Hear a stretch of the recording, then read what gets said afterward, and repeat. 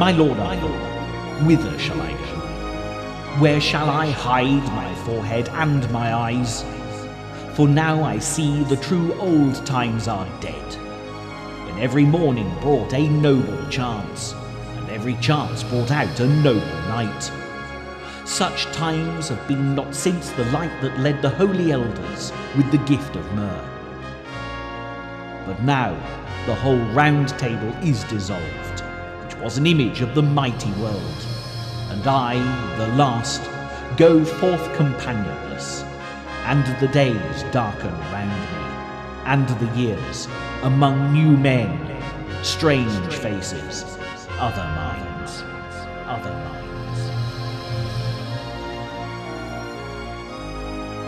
History is a strange and wonderful subject that lives and breathes with the resonating cries of ancient heroes, shadowing the footsteps of each new generation.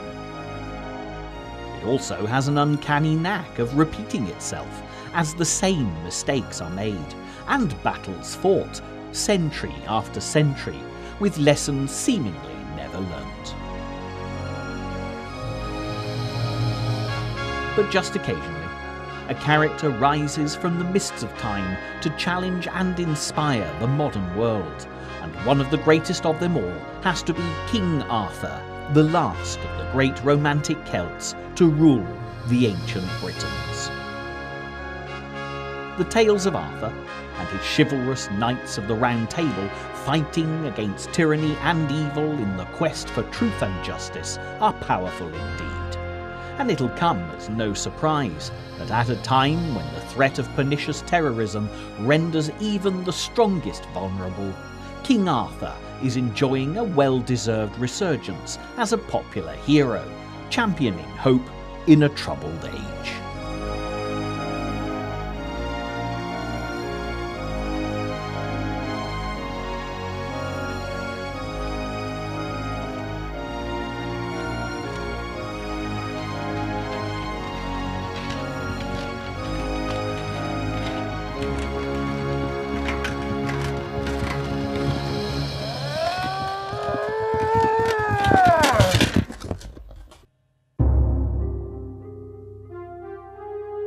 Yet turn to your classic history books, chronicling the exploits of the kings and queens of Great Britain, and you'll find King Arthur to be conspicuous by his absence. Henry VIII, Elizabeth I, Richard the Lionheart, and even poor old King Alfred, much maligned for burning the cakes, are all to be discovered with accredited dates of birth and death, the majority lying in fine ceremonial tombs in the nation's much-loved Westminster Abbey. There are a few exceptions scattered around other magnificent churches, but when it comes to Arthur, his alleged final resting places are many, and it's a tough call to choose between them, no matter how far you travel or however hard you look.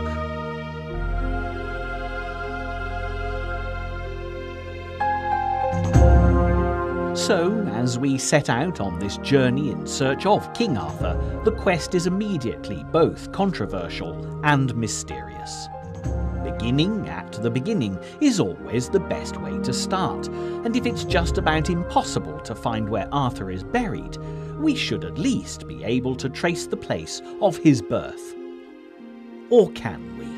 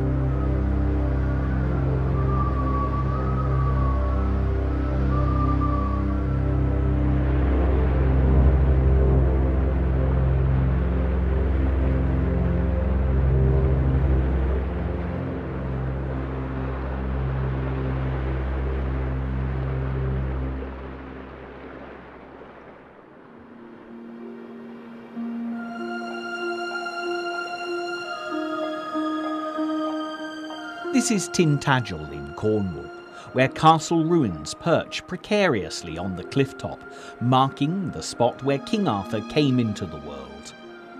He was the result of an enchanted liaison between the then King of England and the Lady of Tintagel Castle, aided and abetted by the most powerful magician in the country. Hang on a moment, did I hear you cry? Magicians in history? It'll be dragons next, and damsels in distress. Of course, you're absolutely right. This isn't history in a technical sense as we know it, and immediately we have an explanation for Arthur's absence from the great registers of royal ascendancy.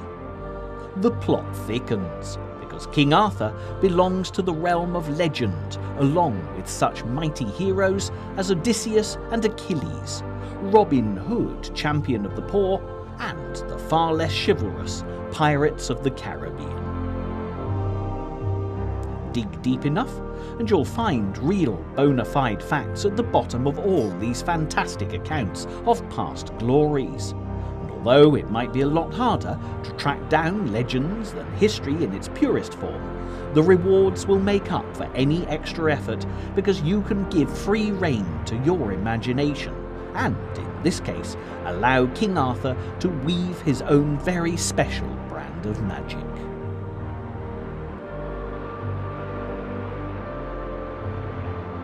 Before we go any further, a few words here about the Celts, the race of people Arthur hailed from, will help to set the scene. Today, when we think of the Celts, it's the lyrical Irish, the romantic Scots and musical Welsh that spring instantly to mind, although the good folk of Cornwall, the Isle of Man and the Bretons of northern France all have an equal claim to Celtic ancestry. The first mention of the Celts came in about 750 BC, but their later battles with the Greeks and the Romans saw them literally chased across what is today modern Europe, until they reached northern France and Britain. Unfortunately for them, the Romans had empirical designs on the territory and literally forced the Celts into the farthest extremes of Wales, Ireland and Scotland, even building a wall, courtesy of the Emperor Hadrian, to keep the fearsome Scottish Celts out of England.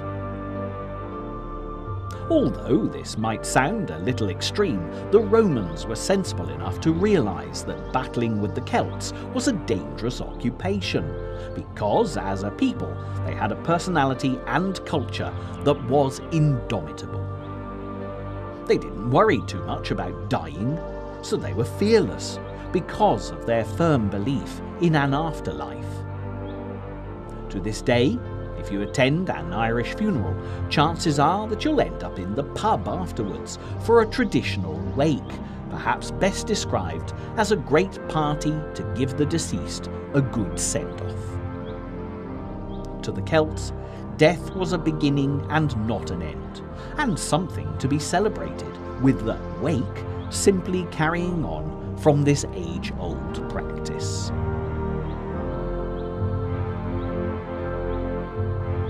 Fortunately, for the disciplined Romans, the Celts usually ran wild on the battlefield and never mastered working as a team, resulting in many defeats.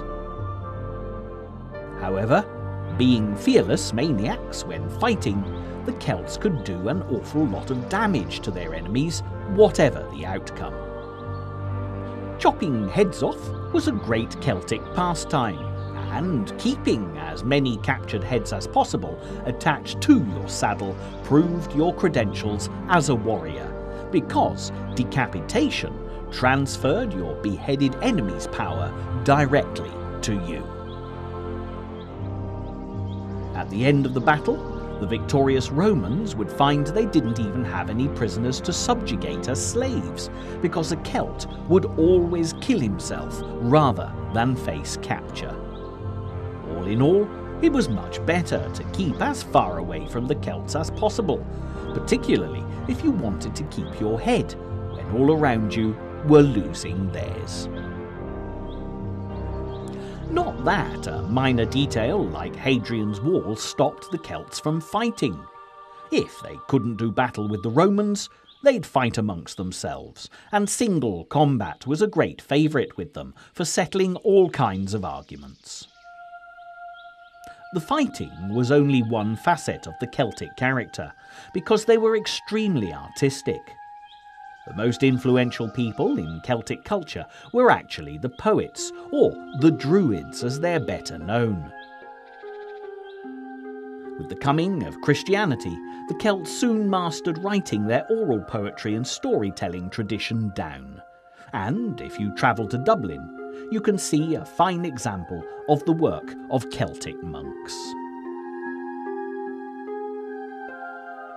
The Book of the Kells is highly decorated and to be found on display in the library of Trinity College, and is the finest illuminated medieval manuscript you're ever likely to see. This great artistry was even used to decorate their weapons, with swords in particular being fantastically engraved. But there was quite a bizarre Celtic tradition for throwing their finest metalwork into any conveniently situated lake as a sacrifice to their gods. Even as late as the Second World War, a lake in North Wales was found to be loaded with beautiful Celtic treasure after a search for a lost aircraft. At the height of their powers, the Romans were invincible. But world domination tends not to last forever, and eventually, AD 410 to be precise, they departed British shores for their Italian homeland.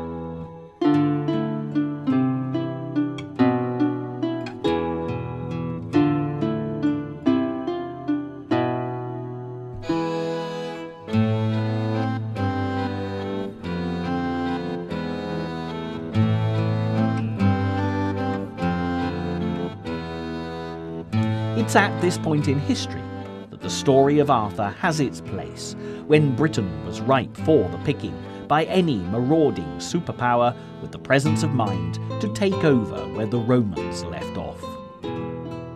The main contender came in the form of the Germanic Saxons, but King Arthur achieved the seemingly impossible. He united all the Celtic kings, princes and lords so fond of fighting amongst themselves, and kept the Saxons at bay for some considerable years. This was all a very long time ago, and piecing together what concrete information we have is rather hit and miss, to say the very least. However, we can be pretty certain that towards the end of the 5th century and into the early 6th, a heroic leader evolved of Celtic origin and stemmed the Saxon tide. He was, without doubt, the real man who inspired the legends that we all now know and love about King Arthur. And as we step back in time to get better acquainted with this shadowy historical character, who can say what ghosts will awake from their slumbers?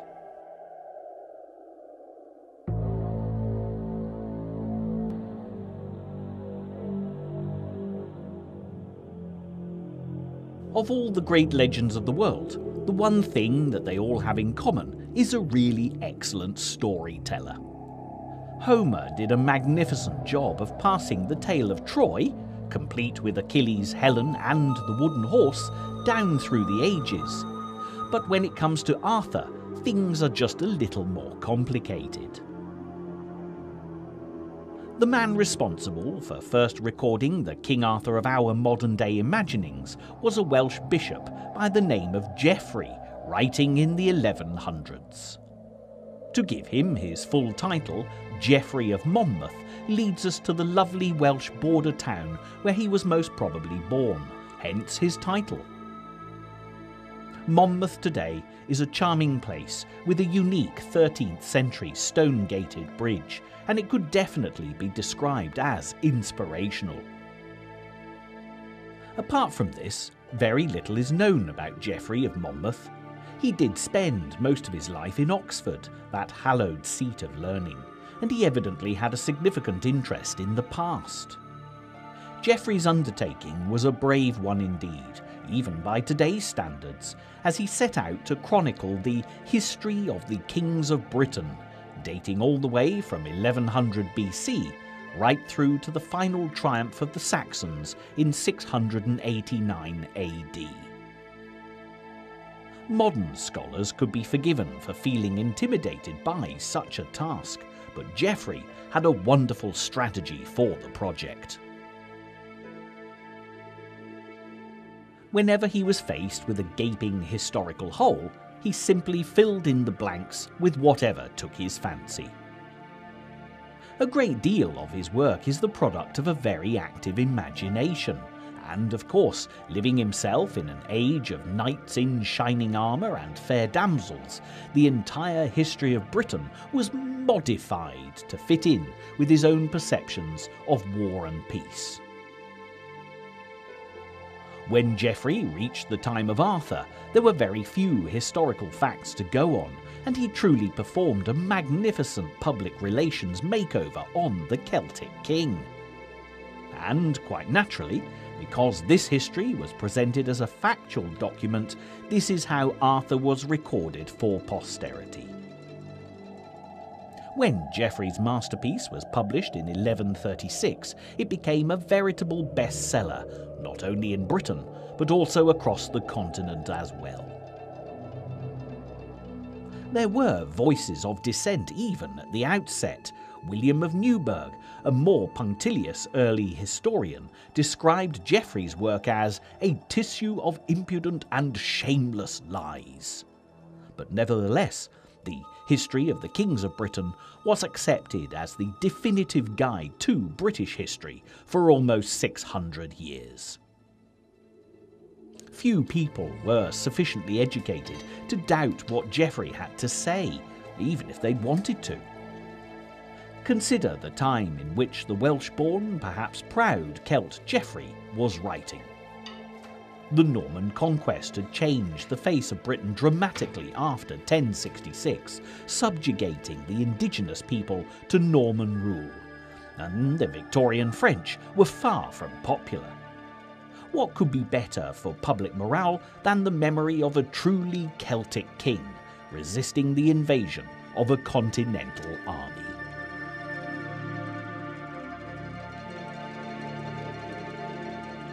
When the masses were presented with Geoffrey's Arthur, they were looking for a hero, and this version of events fitted the bill perfectly, and nobody was going to allow the threat of the truth to get in the way of a good story that restored a sense of public pride to a conquered nation.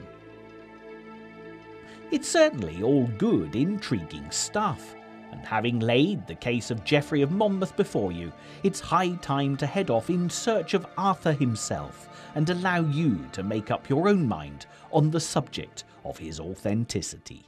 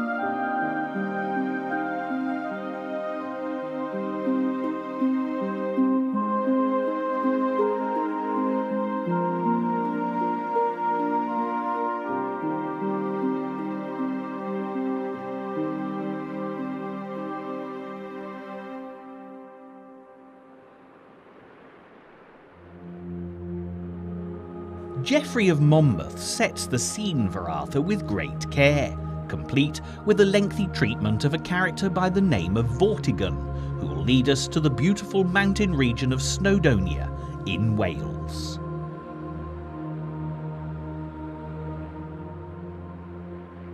Vortigern was a troubled man. Having fled to the mountains, he was trying to build a great tower as a fortress.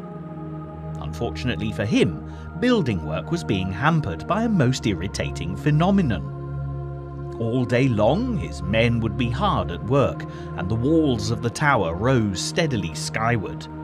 But by next morning, the walls had always fallen down, leaving nothing but a crumbled ruin. Vortigern had seized power when, after the Roman departure, 3 young princes were left as heirs to the throne of England.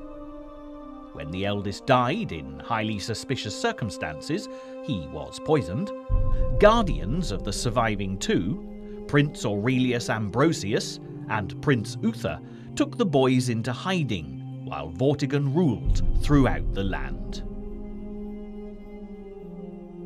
The Saxons were by this time queuing up to invade Britain, particularly a pair of brothers known as Hengist and Horsa. To strengthen his position, Vortigern gave Hengist the county of Kent, but soon the mighty Saxon was ready to lay siege to London and York. At a conference with the British nobles that Hengist had called under the pretext of talking peace, the Saxon brutally slaughtered them all. Vortigern was only spared because he didn't oppose Hengist, but he was never able to sleep easy in his bed. Not only were the Saxons unpredictable and likely to change their minds and come after him, but also the rest of the population blamed Vortigern for giving the bloodthirsty Saxons access to their land, and they'd cheerfully have dispatched him to his maker with little compunction, given the slightest opportunity.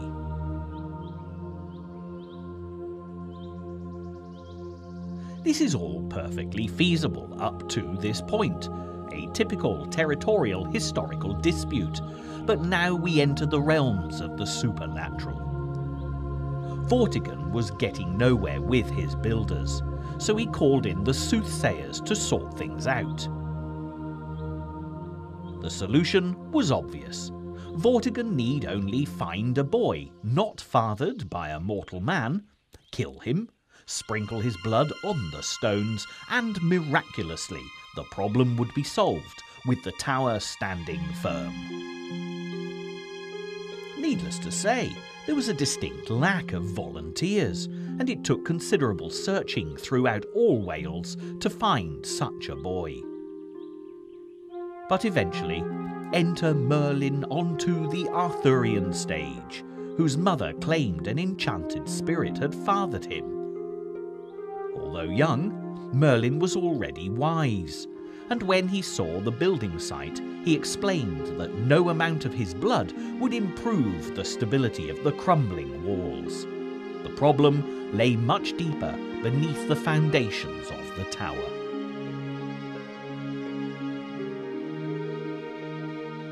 There was in fact an underground lake where 2 dragons were constantly fighting each other. Sure enough, when the lake was drained, the 2 dragons emerged, still doing battle.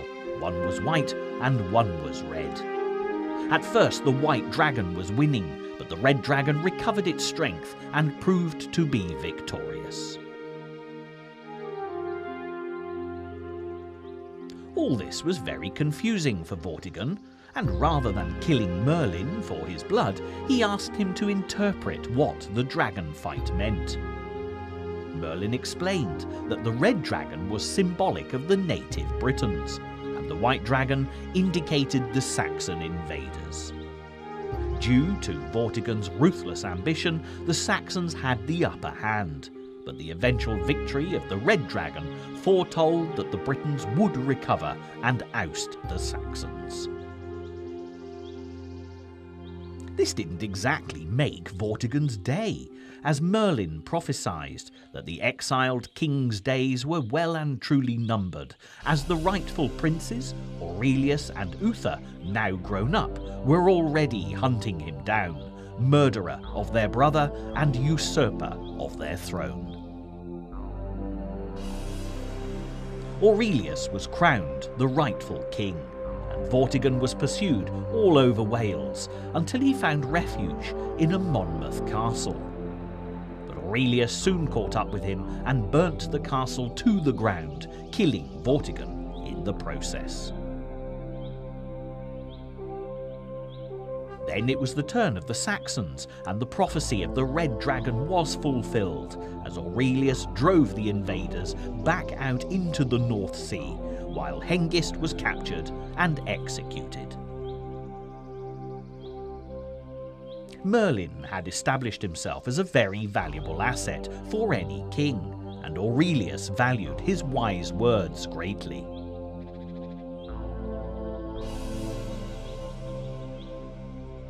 In fact, when he wanted to erect a memorial to the British nobles Hengist had slaughtered, Merlin had an interesting idea. The magician knew of a fine and mighty ring of stones in Ireland, built by giants into a magic circle, and he took Uther with him to collect them. With his powers, Merlin enchanted the stones and brought them back to reset on Salisbury Plain. This is just one of the many explanations you'll find for the presence of Stonehenge, but it's very possibly the least likely of them all, despite the great romantic appeal.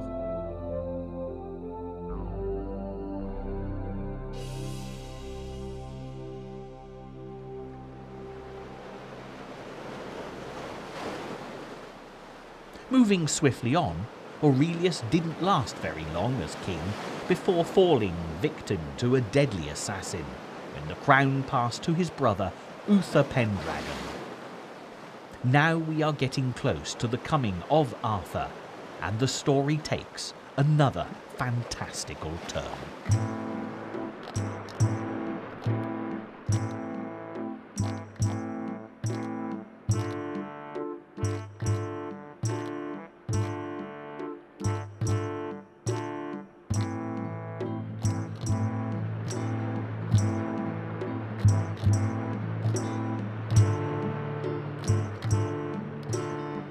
It was at an Easter gathering that King Uther Pendragon first set eyes upon Igraine, the beautiful wife of Gorlas, Duke of Cornwall, when he vowed he would have her for his own. As you might imagine, the lovely lady's husband took a very dim view of this, and being sharp enough to spot the desire in Uther's eyes, he decided to remove Igraine to a place of safekeeping. Gorlas chose Tintagel, and as soon as you arrive at this rocky, inhospitable headland, you can't help admiring his choice of location.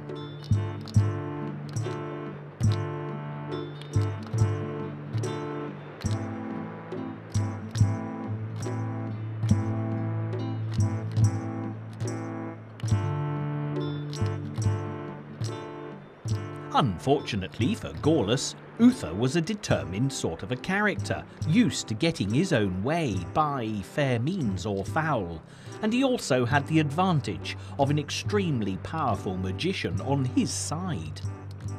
Merlin was called in because the causeway out onto the island where the castle stood was so narrow and well defended, Uther would never have got through alive. With a magic potion, Merlin transformed the amorous King Uther into an exact replica of Gorlas, so that the beautiful Igraine would take him to her bed. This is actually how Arthur was conceived, as recorded in Geoffrey's history, and others have certainly embellished the story even further. It's a commonly held belief that Merlin demanded a high price for his love potion, insisting that in return Uther must give him the firstborn child of this union, and the besotted king readily agreed. Gorlas ceased to be a complication when he was very conveniently killed in battle, and when Uther appeared before Igraine as himself, the pair were married, and shortly afterwards Arthur was born. It has been suggested in about 475 AD at Tintagel Castle. Up until this point in the story, Geoffrey of Monmouth has had the stage of Arthurian legend pretty much all to himself. But before we go any further, we need to consider the authors responsible for taking us on the next stage of this incredible journey.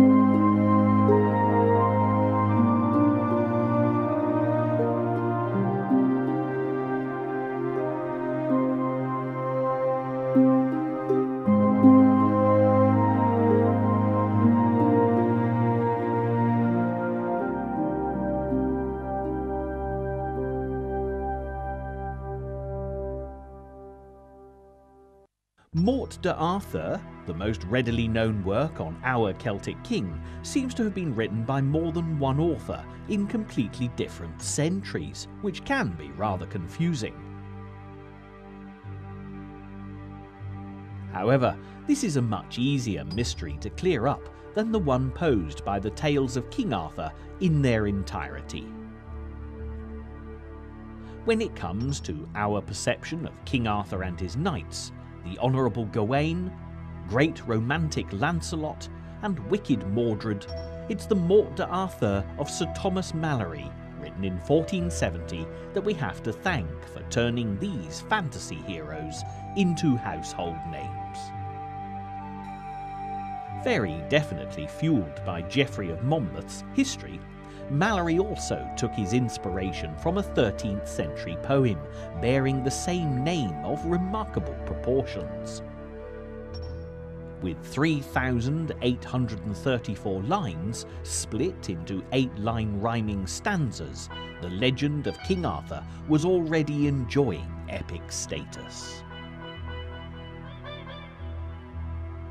For modern literary tastes, Malory could be considered just a tad heavy-going, but in the 15th century, the reading public couldn't get enough of him, and history certainly played its part.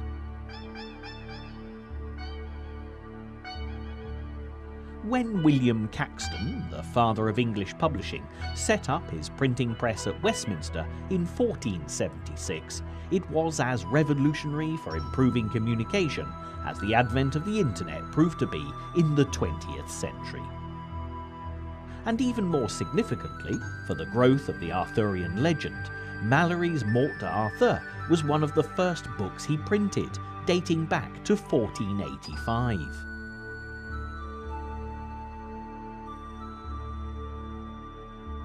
Interestingly, Malory's original manuscript wasn't discovered until 1934 in the Library of Winchester, because Caxton actually presented his own version of Malory's work.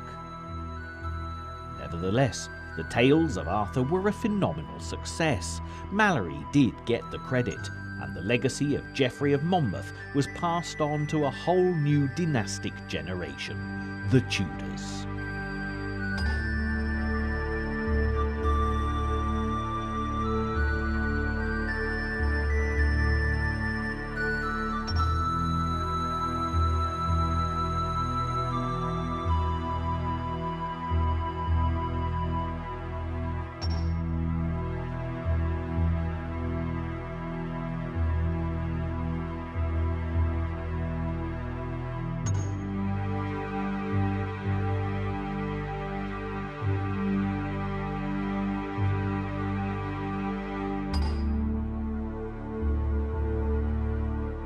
Taking a great leap in time to the Victorian era, you'll encounter a very different version of Morte d'Arthur, this time by the much better known Alfred, Lord Tennyson.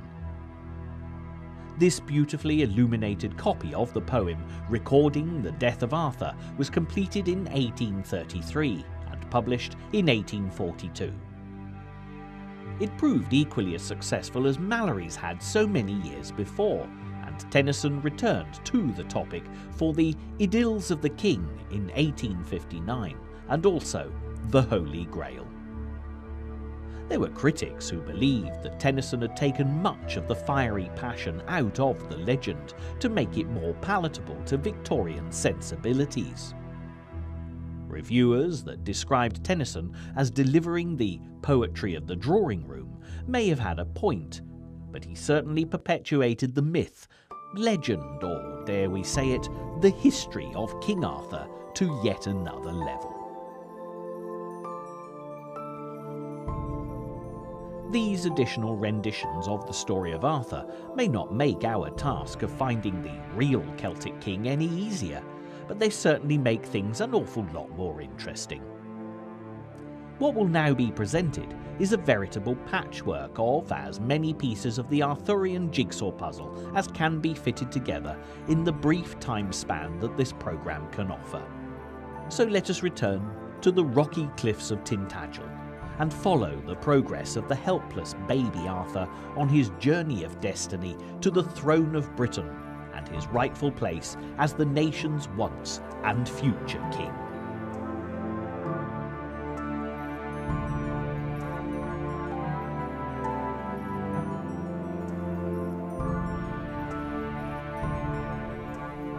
Uther may not have been honourable in his wooing of Igraine, but he kept his word about his son, and when Arthur was born, handed him over to Merlin. The wise magician placed the baby in the care of a knight called Sir Ector, who brought Arthur up as his own son, while Merlin kept a close eye on the proceedings.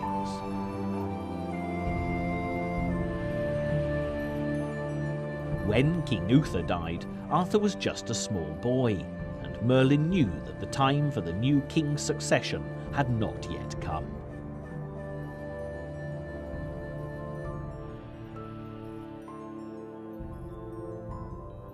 With Arthur's identity safely concealed, the nobles feuding for control of the kingdom couldn't harm him, but Merlin was well aware of the perilous task that lay ahead if he was to unite the warring factions behind Arthur, particularly as the threat of a Saxon invasion was already growing.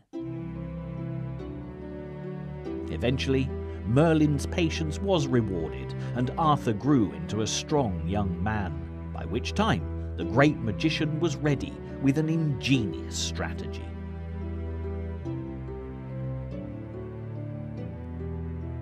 Even back in the Dark Ages, Christmas was celebrated in style, but more as a joyous midwinter festival than how we know of it today. Merlin took the opportunity to get the highest archbishop in the land to call all the nobles to church for a special service on Christmas Day. The great churches of London, Canterbury and Winchester have all been cited as the location for this seasonal event, so you can almost take your pick.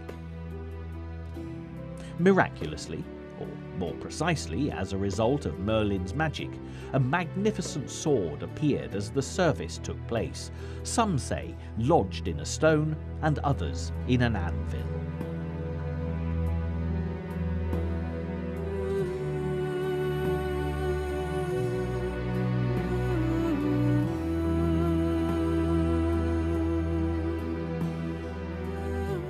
The purpose of the apparition was identical in both circumstances.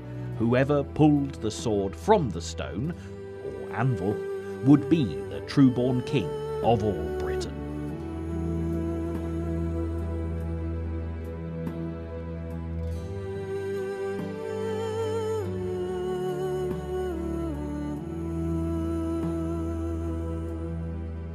For the gathered nobles, each thought he would be proved the rightful king, and a great commotion followed as they all tried to free the sword.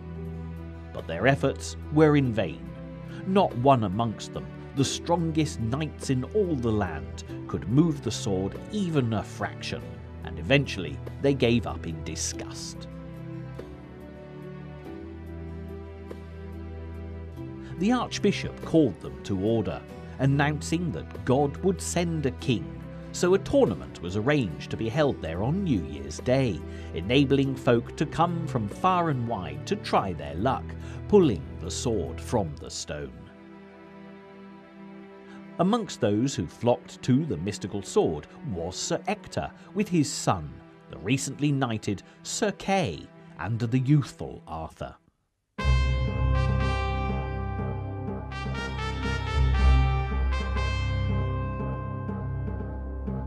A tournament was a fantastic way to spend New Year's Day, but as the three travellers reached the place where the fun and games had already begun, Sir Kay realised that he'd left his sword back at their lodgings and would be unable to join in.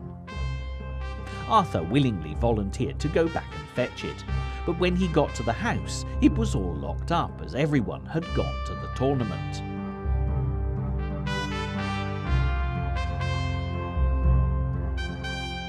En route, Arthur had spotted the sword in the stone, although he knew nothing of its significance, and determined that his brother's day should not be ruined, and that this sword would do very well.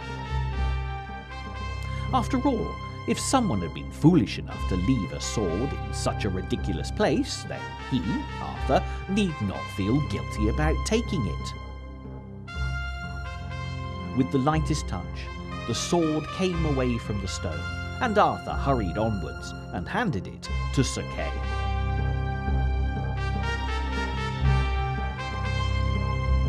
Now, Sir Kay wasn't a bad character, but he knew perfectly well what Arthur had given him, and the temptation was just too great. Rushing to his father, he cried that he, Sir Kay, must be the true-born King of Britain, as he now held the sword. But Sir Ector was immediately suspicious and forced the truth from Kay about it being Arthur who'd taken the sword from the stone. All three of them returned, and Arthur put the sword back exactly where he'd found it as Kay rushed forward to try and pull it back out. But the sword was locked firm once more, and even when Sir Ector laid his hand upon the hilt, it would not come away. Standing back, both men bid Arthur try, and with no effort whatsoever, he pulled the sword out once more and waved it heavenwards. Sir Ector and Sir Kay fell to their knees and explained to the bewildered Arthur that he now was undeniably the true king of all the land and the natural son of King Uther Pendragon.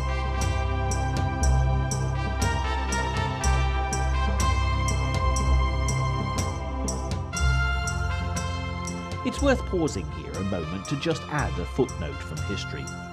The Celts were not interested in crowns for their kings, but a powerful sword was an absolute must for distinguishing royalty. If a king was challenged, then the royal sword would be placed upon an altar, yes, you've guessed it, made of stone, while the two contenders fought for supremacy. The winner would then of course be entitled to take the sword as a sign of his kingship. Could this possibly have been the real origin of this symbolic story? A sword on the stone doesn't have quite the same romantic ring to it as the sword in the stone, yet it does add an element of reality to a sequence of events fast slipping into the fairy tale realm, along with Cinderella and Sleeping Beauty.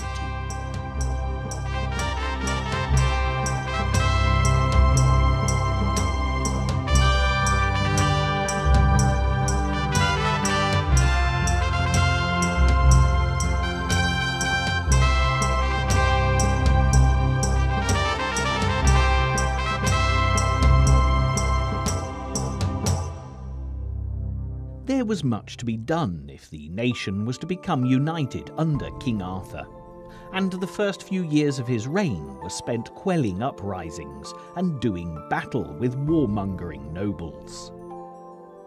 Although Arthur was a youthful king, he was also brave and honourable, which inspired others, and eventually the fighting was finished, allowing the people of the land to live in peace and prosperity. It was a golden age indeed, as Arthur gathered his brave knights to surround him, building a court based on truth, justice and honour. Simply uttering the word Camelot will bring to mind images of fairy tale castles, complete with towers and turrets, along with brave knights and fair maidens, jousting and dancing, where romance hangs in the atmosphere like a heady, intoxicating perfume. And now we come to one of the greatest Arthurian mysteries of them all. Where was Camelot, the legendary court of King Arthur? Look through any number of guidebooks for the British Isles and you'll discover a wide range of suggestions. So before we investigate King Arthur any further, we'll take a closer look at the likeliest contenders.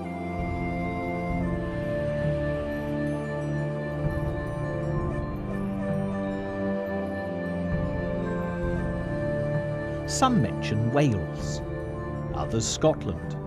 There are even those who consider the ruins at Tintagel to be the location of Arthur's Camelot. Interestingly, Geoffrey of Monmouth does not talk of Camelot, it's a later invention, but he does bestow Arthur with a fine court at Caerleon in South Wales.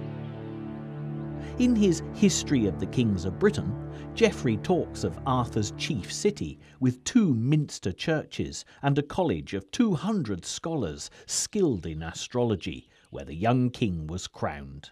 There are those who think that Geoffrey's choice of Caerleon owed much to his own Welsh pedigree, and the fact that Monmouth lies just a few miles to the north. But historically speaking, it has significant possibilities. If you visit the site at Caerleon today, you'll find the ruins of a fine Roman amphitheatre and an extensive settlement. This was evidently a very important Roman city and an ideal location for a Celtic king attempting to unite the warring ancient Britons against the Saxons in the aftermath of the Roman departure.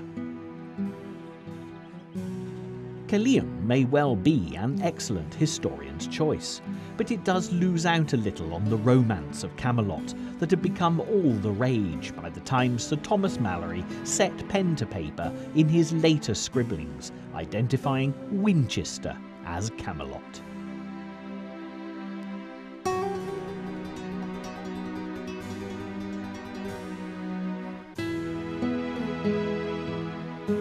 For the Arthurian tourist, a trip to Winchester is usually fairly high up on the agenda because of a magnificent treasure located within the city's Great Hall that was once part of a fine Norman castle.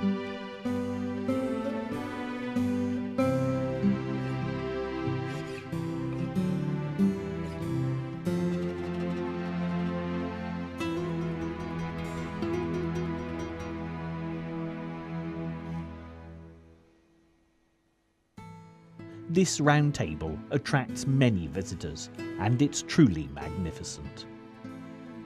There are a number of versions of the story of King Arthur's Round Table, but the firm favourite has to be the one associated with Arthur's legendary marriage to Guinevere, thought to have been a stunningly beautiful princess of Roman descent.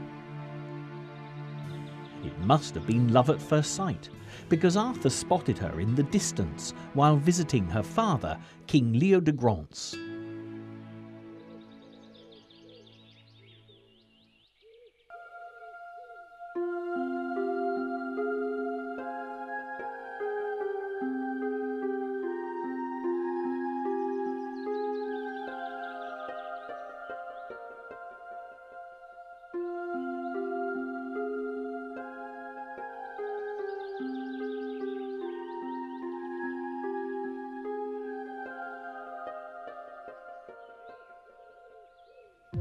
Arthur relied heavily upon the wisdom of Merlin and asked him to make the relevant arrangements, but the magician was reluctant to do so, as he could see into the future and he knew that this union was tragically doomed.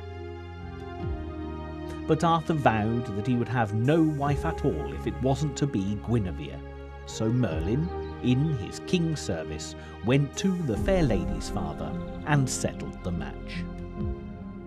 As a wedding gift, King Leodegrance sent with Guinevere a round table that 150 knights could sit about. Ironically, it was Arthur's father Uther who, no doubt, had been none too keen on dragging the huge table up the steep cliff path at Tintagel, who'd given the table to Leodegrance in the first place. Leodegrance also dispatched 100 of his own knights to serve King Arthur, so the wedding party was most definitely a grand occasion.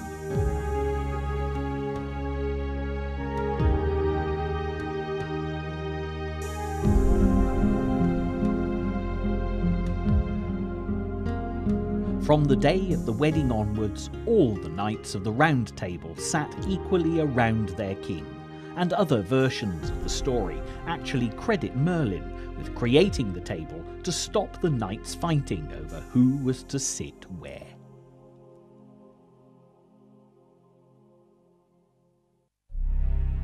Being a king was a serious business, and King Arthur demanded courage, honour, dignity, courtesy and nobility from his men.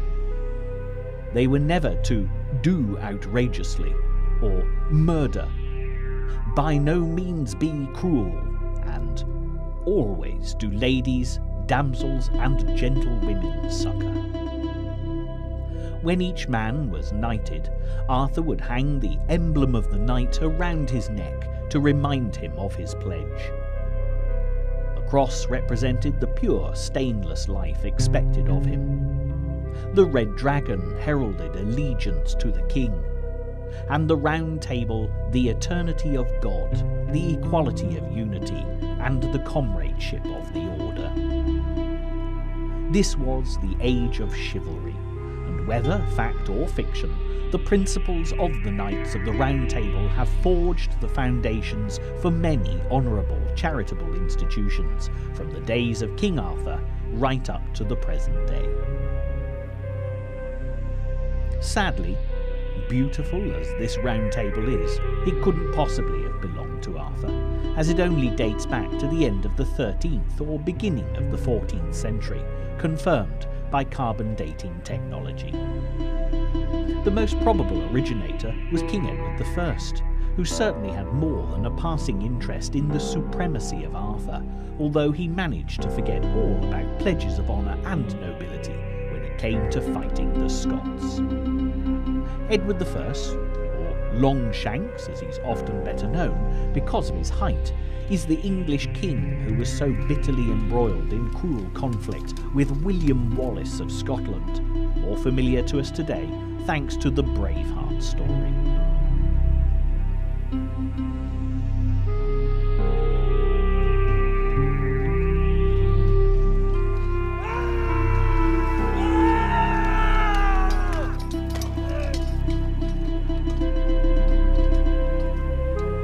Could the table have been built for a tournament held at Winchester by King Edward in 1290? The historians seem to think that this is a distinct possibility, when it would have stood upon the floor for people to sit around for a grand feast. However, the painting of the table, as you see it today, has been dated much later, to the reign of King Henry VIII, who the person of Arthur has been modelled upon.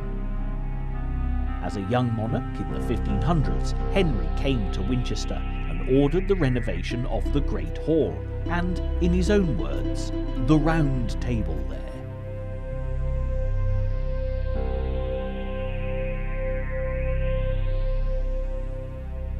The Great Hall is the only substantial part of Winchester Castle that still stands, because Oliver Cromwell destroyed the 12th century original after Royalists had occupied it during the Civil War of the 1600s. Fortunately, Cromwell found the Great Hall useful for administrative purposes, and through the centuries since, it's been used as a court of law right up until the 1970s.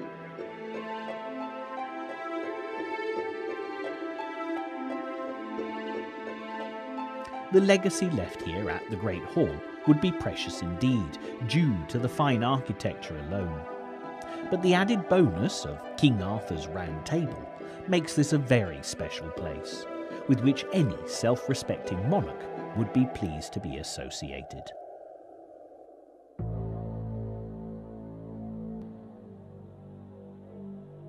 Even the very serious and sober Queen Victoria oversees the proceedings today, implying that Winchester would have undoubtedly had all the right credentials for King Arthur's Camelot.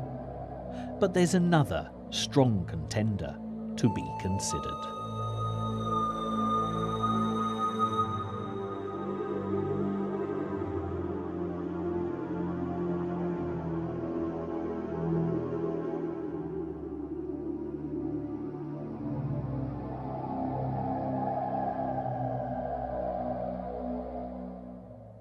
There's very little to see today at Cadbury Castle, a hill fort in the county of Somerset, but it's been associated with the legend of King Arthur for at least 500 years.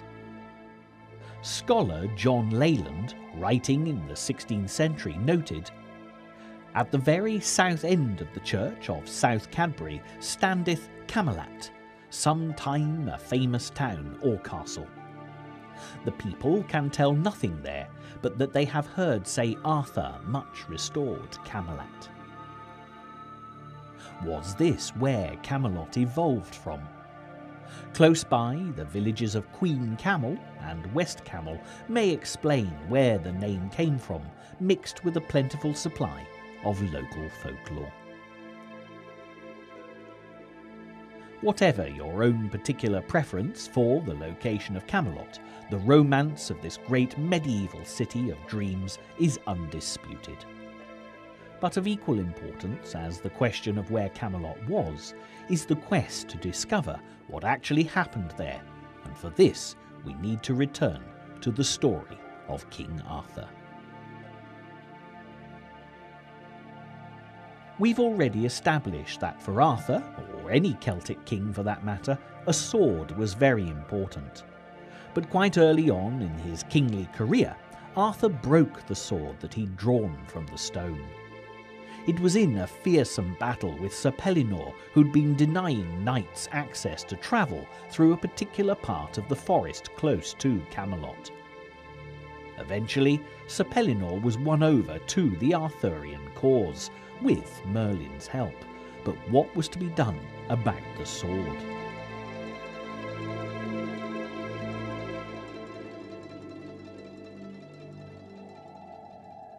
Merlin whisked Arthur away to a beautiful lake, of course already knowing the young king's destiny, where the mysterious Lady of the Lake appeared to guide Arthur to his sword Excalibur, rising effortlessly from the shimmering waters.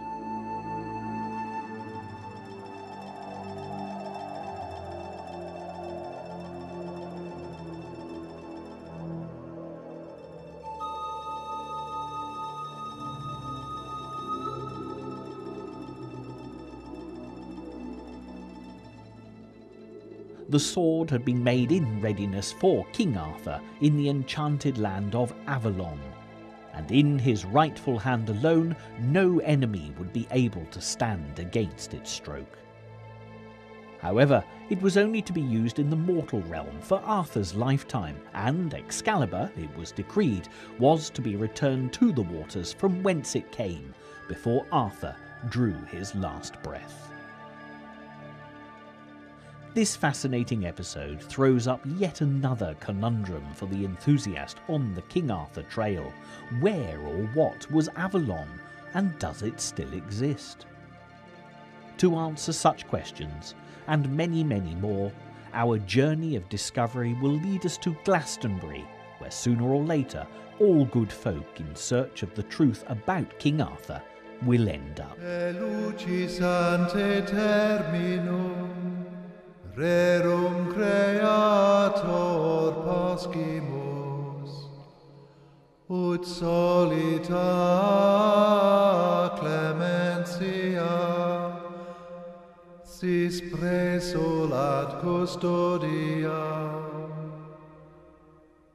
Te corda nostra somnient, te per soporem sentiant, tuamque semper gloriam, vicina luce concinant.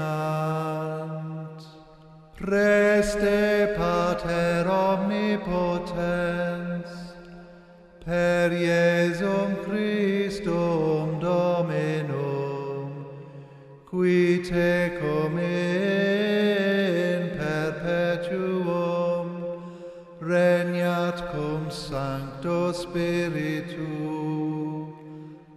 Amen.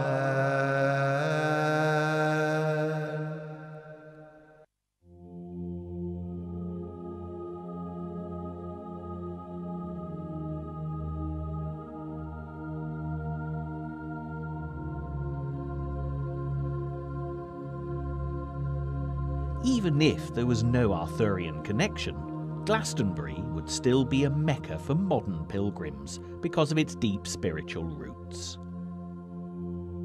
Today, as you arrive at the Abbey ruins, shadowed by the dramatic Tor and St. Michael's Tower, it's difficult to connect the location with King Arthur's beautiful Lady of the Lake, rather obviously in the first instance because of a distinct lack of water.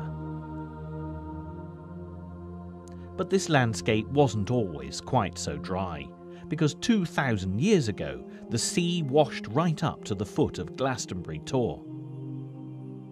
By about the 3rd century BC, it had subsided to become a lake when the Celts founded a village here, which they named Avalon. Ancient folklore laid down that where the sea met the land, the souls of the dead would pass across to the other world of their myths and legends.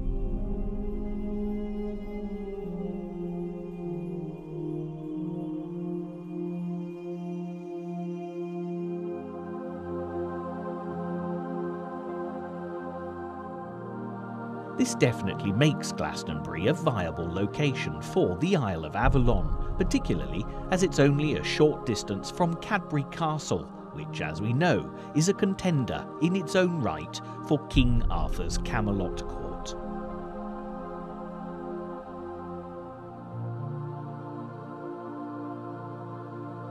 As you wander the Abbey ruins, the most noticeable reference to King Arthur can be found close to what would have been the high altar in the Abbey's glory days. A simple plaque marks the alleged tomb of King Arthur, which was discovered by monks at the monastery that stood here in 1191.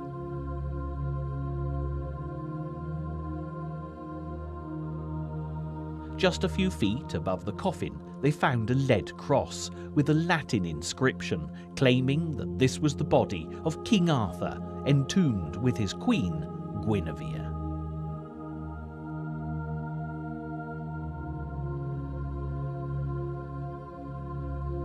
This certainly did great things for Glastonbury Abbey, and when the bones of Arthur were rededicated within their present-day shrine in 1278, the then King of England, Edward I, he of the Round Table construction at Winchester Great Hall, came to witness the event.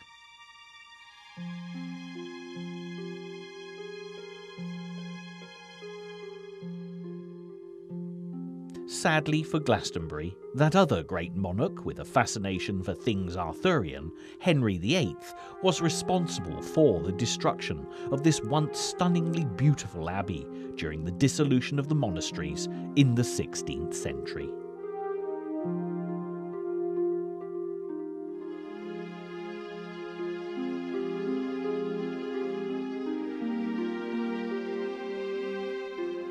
When Henry couldn't get a divorce from his queen, Catherine of Aragon, to marry the bewitching Anne Boleyn, he broke away from the Catholic Church in Rome and made himself head of a new Protestant Church of England.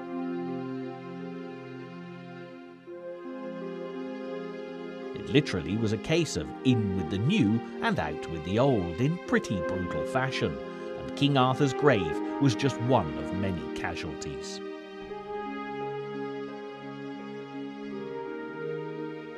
Lost in the rubble of centuries, it took until excavations in 1934 for the grave to reappear and be restored as you see it today.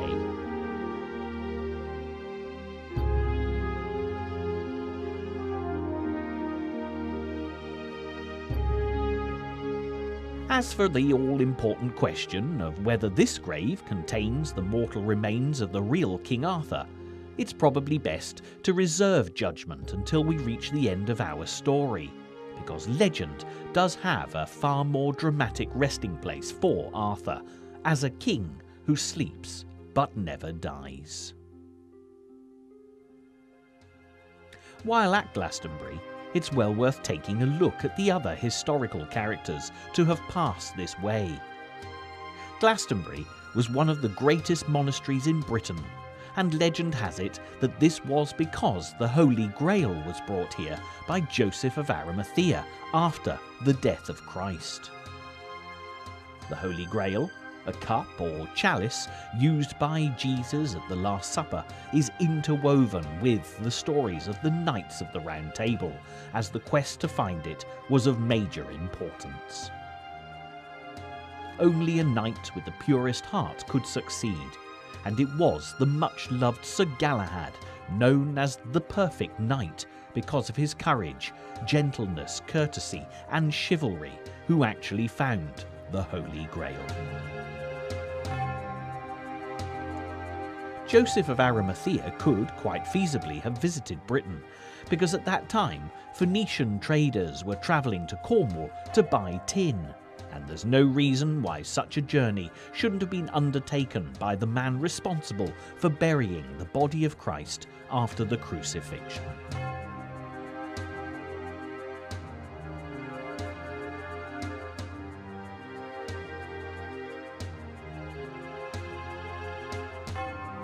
Also, who would have been more likely to carry the Holy Grail than Joseph? That is, of course, if such a treasured religious relic existed at all. You'll find mention of Joseph of Arimathea all over Glastonbury. This vaulted shrine was dedicated to Joseph in about 1500 and is often used for services today throughout the summer months.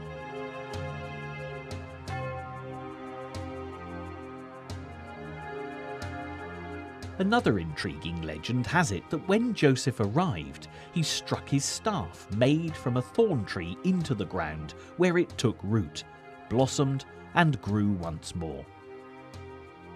There's actually commemorative holy thorn within the abbey grounds, and another to be found on a nearby hillside.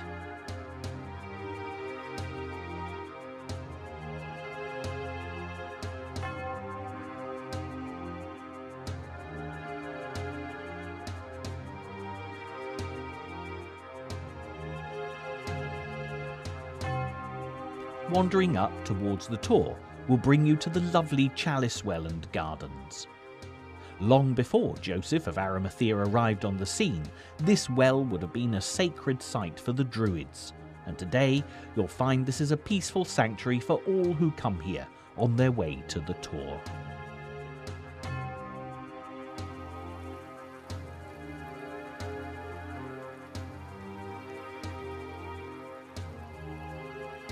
The story goes that Joseph of Arimathea buried the Holy Grail just above the well, and that is why the spring water is a reddish colour, symbolic of the blood of Christ. However, a geologist could no doubt give you a far more scientific explanation, although the water will taste equally as wonderful, whatever you choose to believe.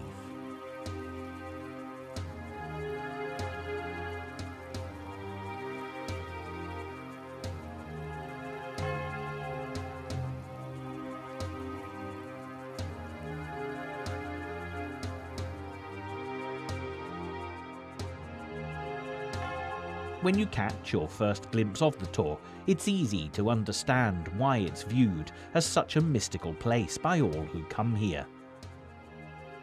Rising majestically 500 feet above sea level over the Somerset Plain, pilgrims from all the ages have made their way to the top, searching for enlightenment. It's been described as everything from this holiest earth to a subterranean underworld ruled by a ghostly Celtic warlord who comes out to haunt the district whenever the fancy takes him. On a fine day, it's a pleasant walk to the top of the Tor, where the 14th century chapel of St. Michael stands. But there were undoubtedly much earlier shrines here, both Christian and pagan. Kyrie eleison.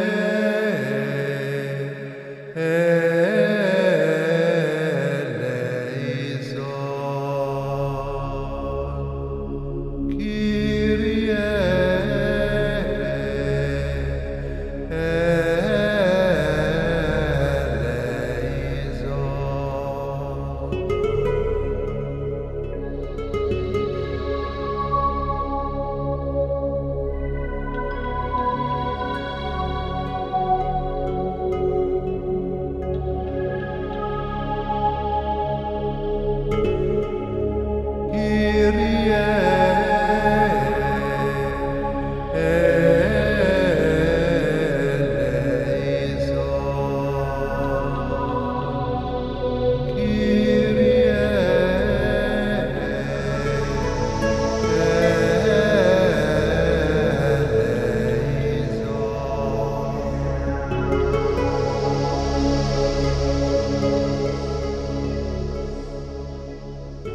This chapel's predecessor was actually destroyed by an earthquake in 1275, according to the record books, which must have been a terrifying experience for anyone on the Tor at the time.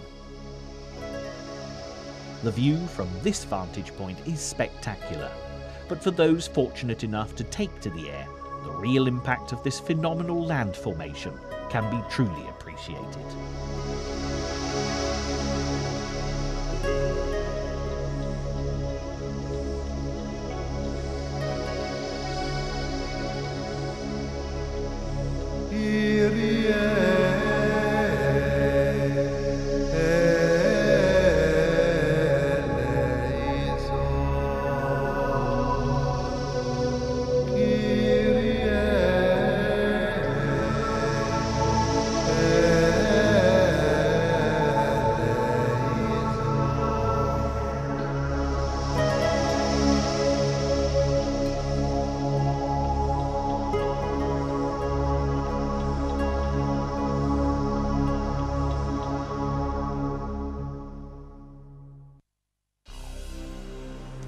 Moving south from Glastonbury, the King Arthur Trail leads many visitors literally to the tip of Cornwall, known very appropriately as Land's End. As you look out to sea, with the waves crashing on the pinnacles of rock, could it just be possible that a lost world lies concealed beneath the swirling depths? One of the knights of King Arthur's Round Table was Sir Tristan, who was the son of King Meliadus of Lyonesse, a mythical land that the romantic like to believe ran all the way from Cornwall to the Scilly Isles. To this day, even the most sensible of folk claim to have heard the bells of Lyonesse ring out from beneath the waves.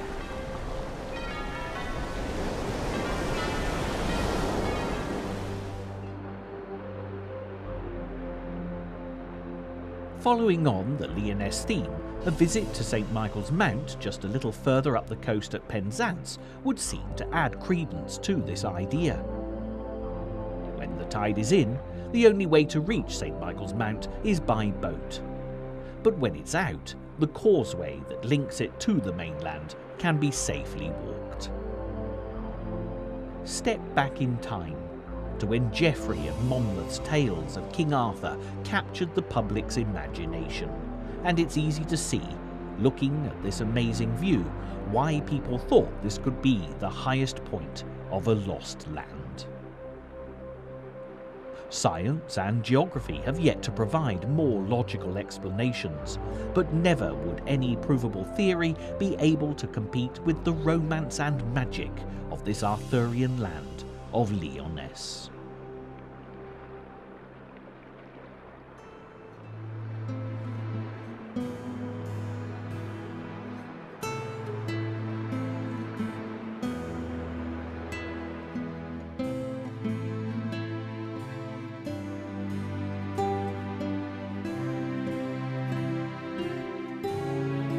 As our journey to find the real King Arthur draws to a reluctant close, it's time for us to return to the Round Table as the dream of Camelot begins to fade.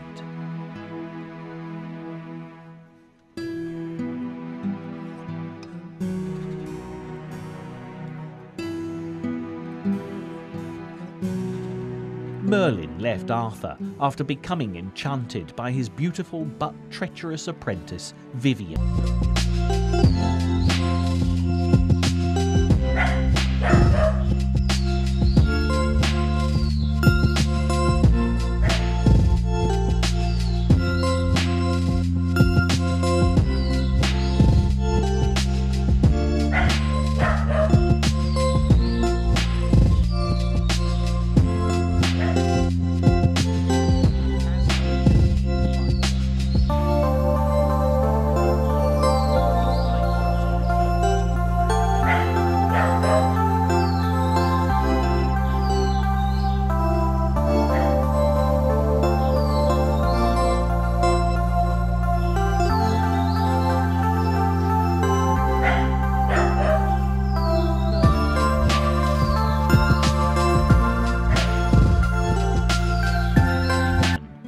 Led the aging magician to the cave where he was destined to die and sealed him inside for all eternity.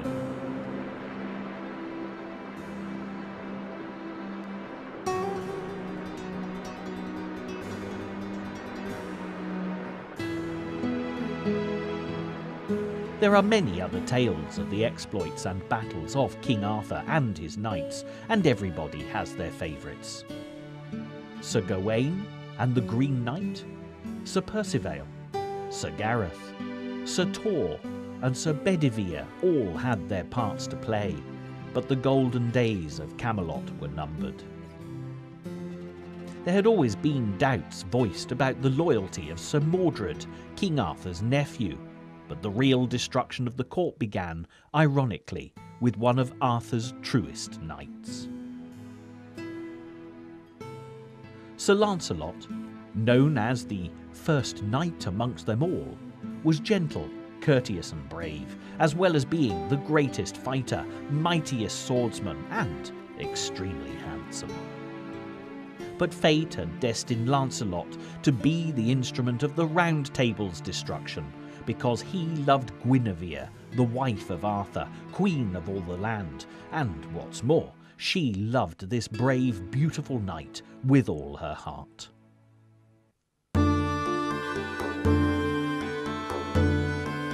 Whether or not the unfortunate pair became lovers is usually down to the particular storyteller, but even Lancelot's stronghold at Bamborough Castle in Northumberland could not protect him from Arthur's wrath.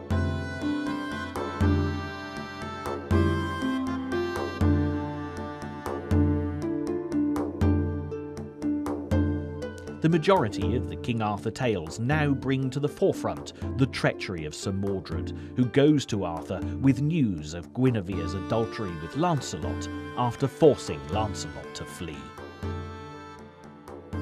Guinevere, left to face the music, is to be burned at the stake for high treason. But her knight in shining armour doesn't fail her, as Lancelot rides forth to save her, quite literally just in the nick of time. With Lancelot on the run, and Arthur off in hot pursuit, Camelot and the entire kingdom was ripe for a takeover, and the scheming Mordred took his chance. Whether Mordred was as bad a character as he was made out in mythology, it's hard to say, particularly as some versions make him Arthur's son after an incestuous liaison with his half-sister Morgause, rather than his nephew, which might well be considered a good enough reason for his hatred of the king.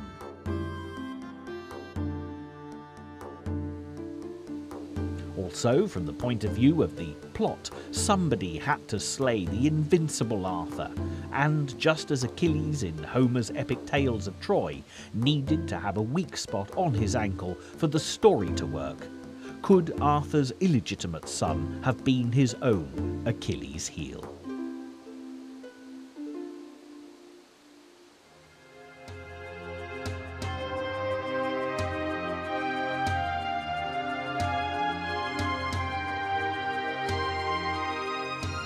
Such speculation is part of what makes the story of King Arthur so fascinating, but the end is now definitely drawing nigh. The forces of Arthur and Mordred were destined to meet in one final battle, the Battle of Camlan, where Arthur kills Mordred, but not before his adversary has struck him a fatal blow.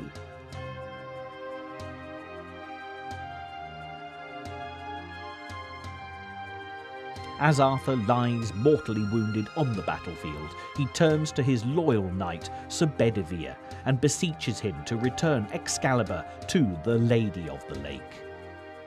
Remember the Celts' preoccupation with throwing fine swords into lakes as a sacrifice to the gods? Well, this was precisely what Arthur asked of his friend.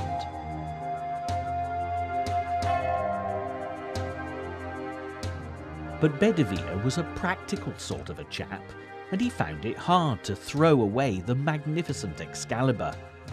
It took him 3 attempts to finally fulfill Arthur's dying wish, but eventually the task was completed, and the Lady of the Lake materialised in a soberly draped boat on the shores of the Isle of Avalon to sail away with the body of King Arthur to the legendary other world.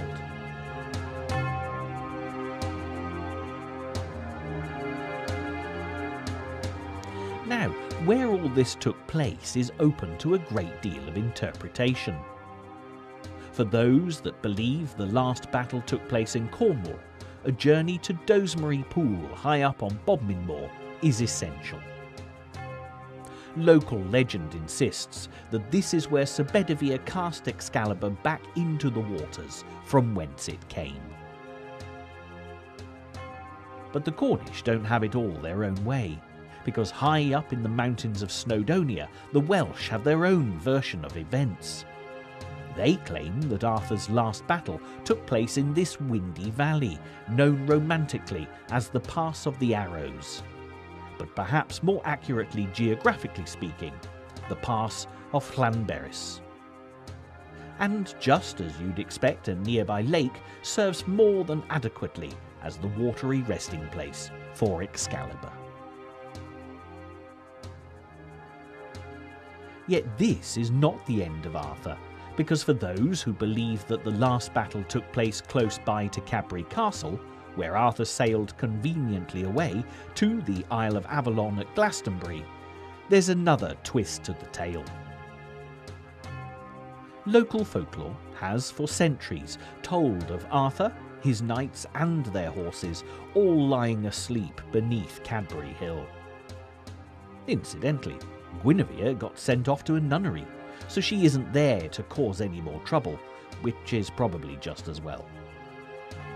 People say that whenever Britain faces times of peril, the sleepers will awake and come to the country's aid. It's also well known that their ghosts can be seen on Midsummer's Eve in slow procession taking the horses for water at Arthur's Well. One local person even claims to have picked up a silver horseshoe after witnessing King Arthur pass him by. Again, you'll find many alternative locations where it's alleged that Arthur and his knights sleep, ranging from North Wales, Alderley Edge in Cheshire, and even Edinburgh, the capital of Scotland, where an extinct volcano at the heart of the city is known as Arthur's Seat. This is the crux of the Arthur story, and our search to find the real king has led us far and wide through England, Wales, and even Scotland's green and pleasant lands. There have been many detours and all sorts of fascinating tangents to go off at. But just because a location has not been mentioned in this programme, please don't dismiss it. Our time has been limited, and there are many more stories worthy of inclusion that you'll just have to uncover for yourself. Should you ever get the opportunity to take the King Arthur trail, in the true spirit of romanticism, you must follow your heart and explore at will.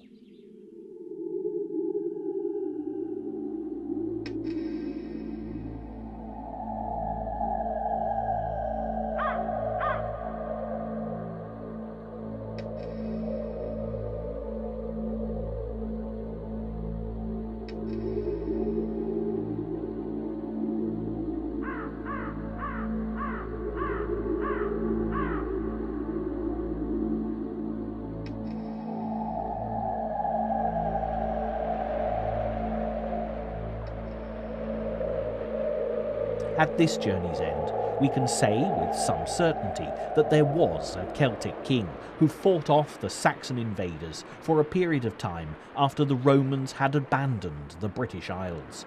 And whether or not he was called Arthur, he undoubtedly inspired Geoffrey of Monmouth's history. But our real King Arthur is much, much more than a shadowy character all but lost in the mists of time. For each new generation, he offers a message of hope. When the nation faces its darkest hour, King Arthur and his knights will arise and come to the rescue. If you look back through history, you'll find that the stories of King Arthur will always enjoy a resurgence in times of trouble. Agincourt, the Battle of Waterloo, the carnage of the First World War, and the chilling terror of the Second all had brave soldiers turning to the dream of Arthur and Camelot for inspiration. Even the most up-to-date authors regularly rework the Arthurian legends, with the king himself, Guinevere, Lancelot, and the much-loved magician Merlin always taking pride of place. The treatments and twists might be new and imaginative, but the effect is always the same, especially when readers crave a feeling of safety and security in the face of danger. This, in truth, is what the real King Arthur is all about. Fact, fiction, history, myth or legend, it matters not at all, because for those who literally risk dear life itself fighting for peace, honour and justice, King Arthur represents hope when there would otherwise be none. Thanks to the legacy of Geoffrey of Monmouth, the world has a hero to turn to whenever it needs one. After all, the principles of chivalry, the strong defending the weak, can only help to make the world a better place, even in the 21st century. So what if the historians have no proof to offer? We all need a little romance in our lives, and the legend of Arthur and his Knights of the Round Table can forever be relied upon to provide this. Just like the slumbering knights ready to make a comeback, the story of King Arthur is never more than a heartbeat away, long gone, but never forgotten, a grateful nation's once and future king.